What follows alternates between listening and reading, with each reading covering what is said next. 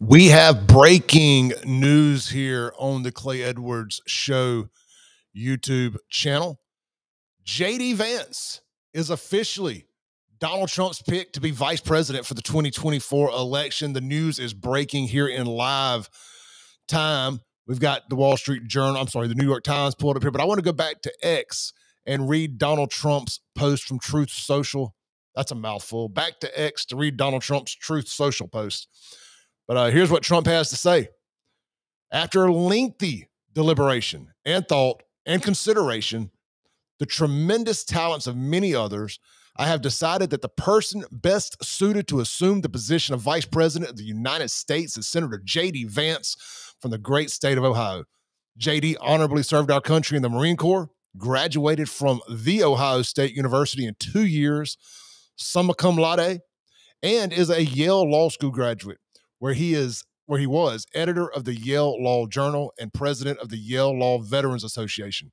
JD's book, Hillbilly Elegy, became a major bestseller and movie as it championed the hardworking men and women of our country.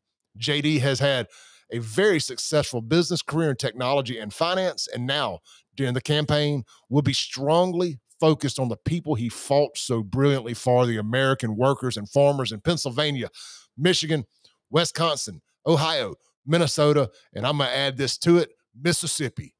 I like the J.D. Vance pick. I think you need somebody that's got some dog in them. I love Ben Carson. I'd take a bullet for Ben Carson. But I just think and same for Tim Scott.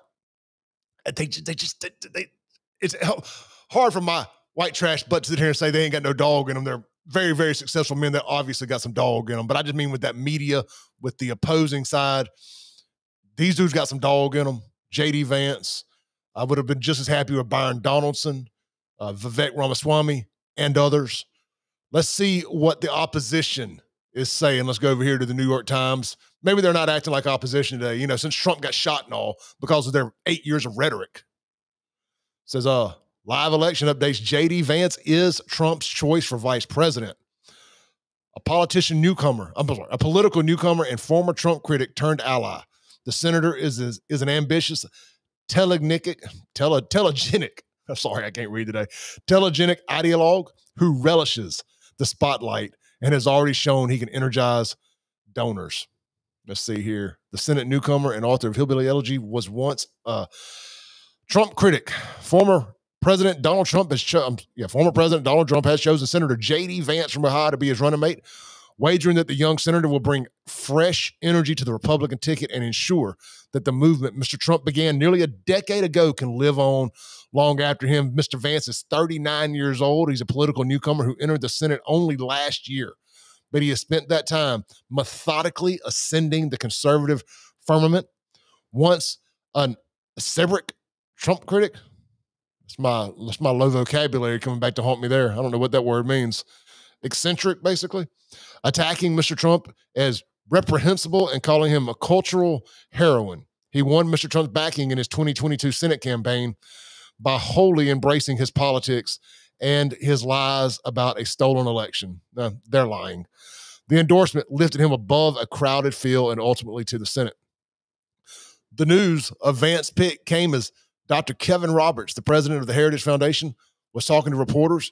He reacted to the news with a broad smile on my face and said that privately, we were really rooting for him. Dr. Roberts praised Mr. Vance's conservative credentials. The Heritage Foundation is the people who came up with Project 2025 that's got the Democrats all in a fervor.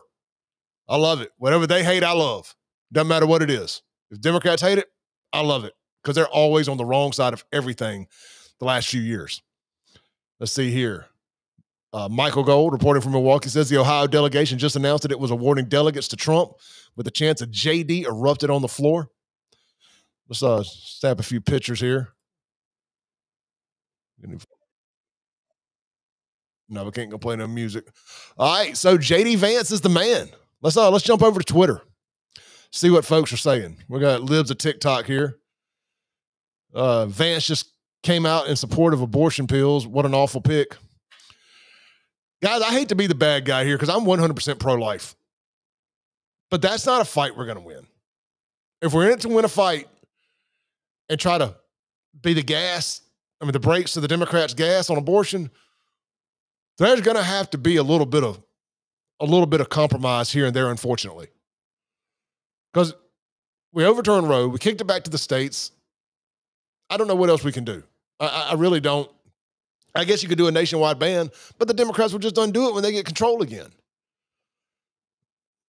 Which I guess if you can save one life, I get it. I get it. I'm just saying, if we're talking about winning elections here, a nationwide abortion ban, don't win elections. That's all I'm saying. Take that as you will.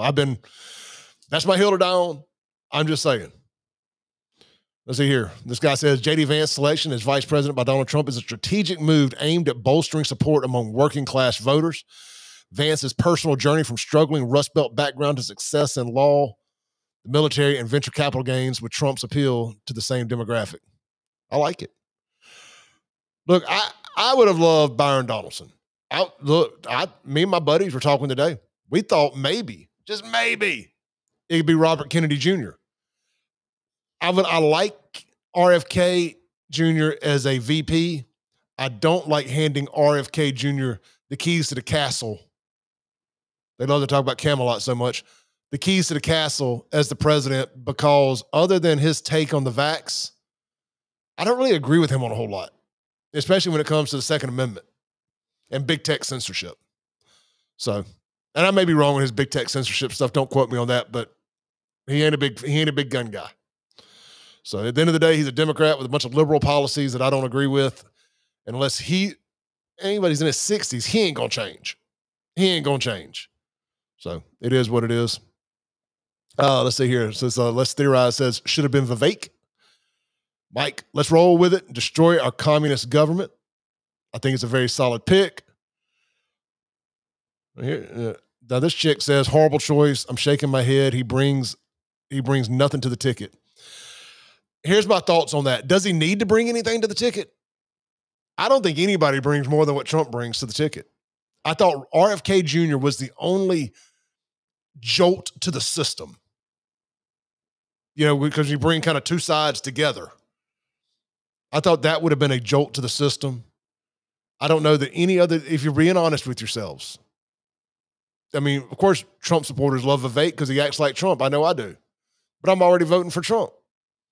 Like, I don't know, was there anybody else up there that put middle-of-the-road voters to the right? I don't think so. That's just my personal opinion. I don't think no other candidate pulled voters one direction or the other. So I like Vance. It should help with Ohio. Big swing state. We're going to need Ohio.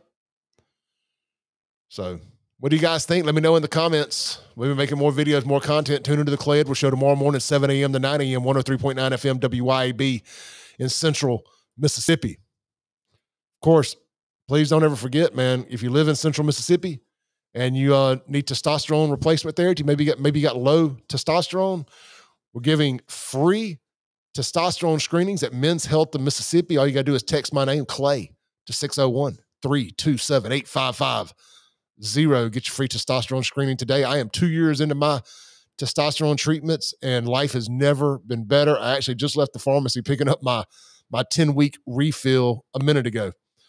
You may be asking yourself, well, Clay, how do I know if I'm suffering from low T? Well, some of the symptoms could include but not be limited to fatigue, decreased muscle tone, lack of energy, low libido, that's your sex drive, guys, brain fog, and sleep disturbances. Text them today, 601-327-8550. Just throw my name in there, Clay, and they'll get in touch with you, get you your appointment set up, get you a free screening today, and you will be on to enjoying life. Your bedroom life will get quite spicier, and you and your significant other will be sending me Christmas cards saying, Clay, thank you so much for getting me to go get my testosterone straightened out. Stay safe, stay blessed, and God bless Donald J. Trump as we move forward to make America great again. I didn't say anything about the shooting Saturday.